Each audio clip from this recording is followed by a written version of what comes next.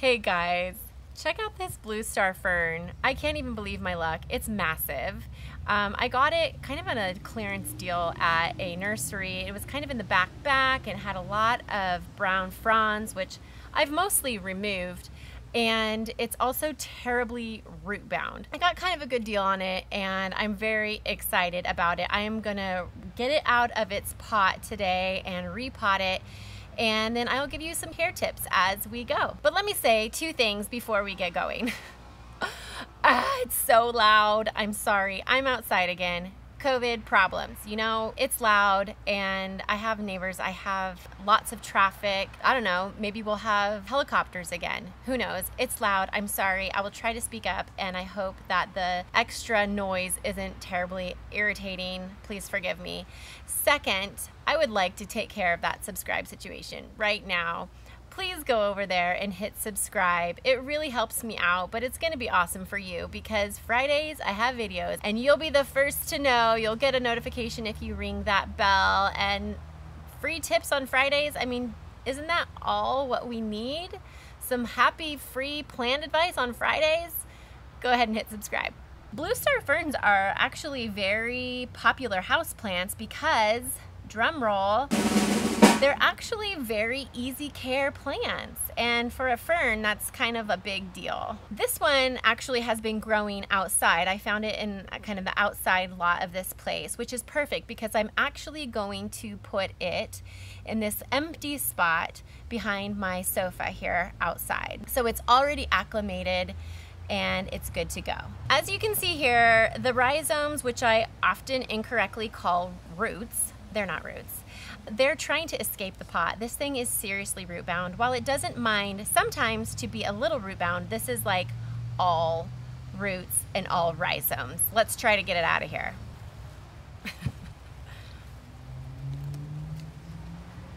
So I think I'm going to make a little slice with my utility knife and just give it a little bit of space.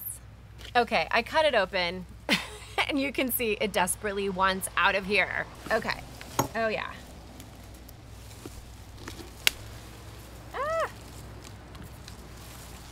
Broke one. So you can see this thing is like all roots, all rhizomes.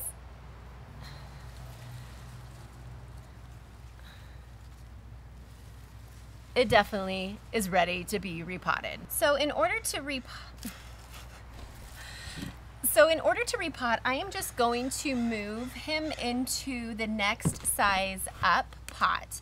Now, I did actually, when I was wrestling this plant, I did accidentally break off a few rhizomes, and so I am going to propagate those separately into another pot. I could cut the plant in half and make 2 plants of it, but I really want to see how big this plant gets, and I do have a bigger space for it. So I don't necessarily want 2 pots in there, I just want 1 pot and the full plants. So I'm just going to put it in the next size up so that it can continue to grow big and fill in that space. Now, soil does matter for blue star ferns. Most of the blue star ferns that you are going to find at the store are going to be grown in just your regular potting mix. If that's what you have on hand, that's totally fine. But these plants are actually epiphytes, which means that they grow on trees. So they're growing on a tree. They're not really used to sitting in a lot of soil. They do like to be wet. They like to be humid because that's their environment that they're normally growing in, jungles, etc. So humid conditions, but not necessarily super wet soil.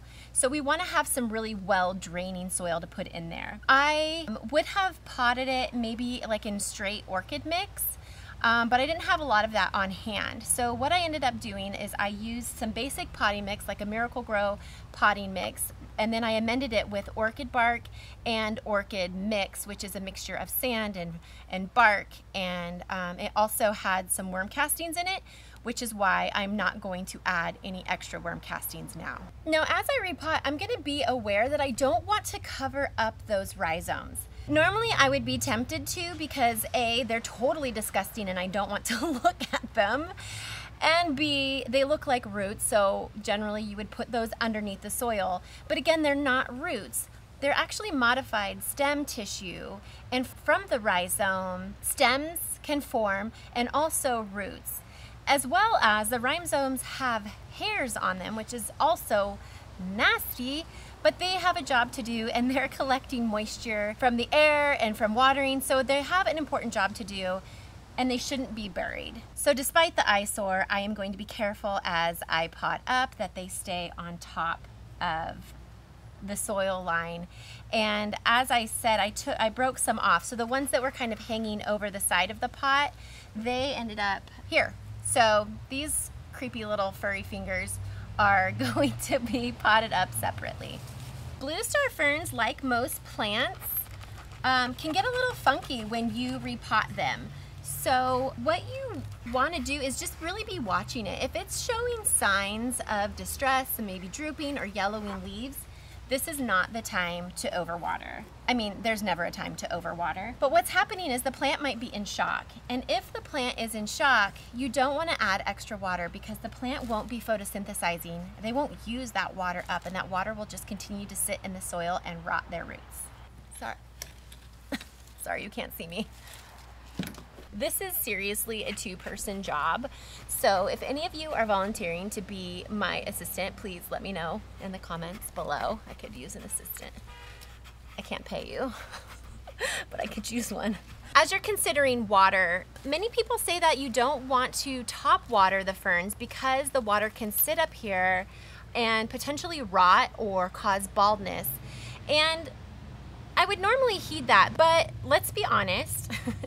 This is going outside, and all of my outside plants are actually grown in containers. They're in pots, so I water from the top. I end up hose watering everything. So, you know, I could be concerned about that, but since it's outside, things dry off really, really quickly out here, so I'm just not as worried about that. If I was growing this for indoors, I would consider bottom watering just because things don't dry out as easily. Things don't dry out as easily indoors as they do outside. Okay, I think that's pretty good. Now, as far as light goes for the blue star ferns, they love bright indirect light. Mine is gonna sit out here in the shade. It's gonna get dappled tree light like you see here all day long. It's gonna be so happy. That being said, you can definitely grow blue star ferns indoors, and they do fine as long as they get plenty of light. I know a lot of people think ferns are kind of low light plants, and some can tolerate it, but this blue star is going to do absolutely its best with a lot of bright light. Now, as far as watering goes, they do want to be slightly damp, but not as wet as other ferns, which is why I gave them the potting soil with lots of drainage. I'm probably going to end up watering this about once a week in the hot months, maybe twice a week, and that's for outdoors. So you want to make sure if it's wet for indoors, if it's really wet, if you can feel the wet, damp soil, don't water it. Again, it's an epiphyte, so don't overwater. I touched on it before, but ferns can be oversensitive to fertilizing. I do fertilize my outdoor ferns maybe once a month to every 5 or 6 weeks in the growing season. That should be it. I am going to propagate these little ones. I'm going to put them in soil, and then I will do a follow-up video later to show you how well they're doing. But what I've heard, and I haven't propagated these before, so it'll be a little bit of an experiment, is you just place the rhizomes on top of the soil. The soil needs to stay damp, and then theoretically roots should develop. I wasn't planning on doing that today, so I need stakes and etc. to kind of keep these upright. So we'll see how that goes, and I will keep you posted. If you want more plant tips, head over to Rosetta Grows on Instagram. My feed, my stories, my IGTV, it's just chock full of free plant tips for you. So go ahead and follow me over there. And of course, if you haven't subscribed, do so now. Go ahead and click here and check out these other videos as well. You guys, I'm so grateful that you're here. Thank you so much. I'll see you next week.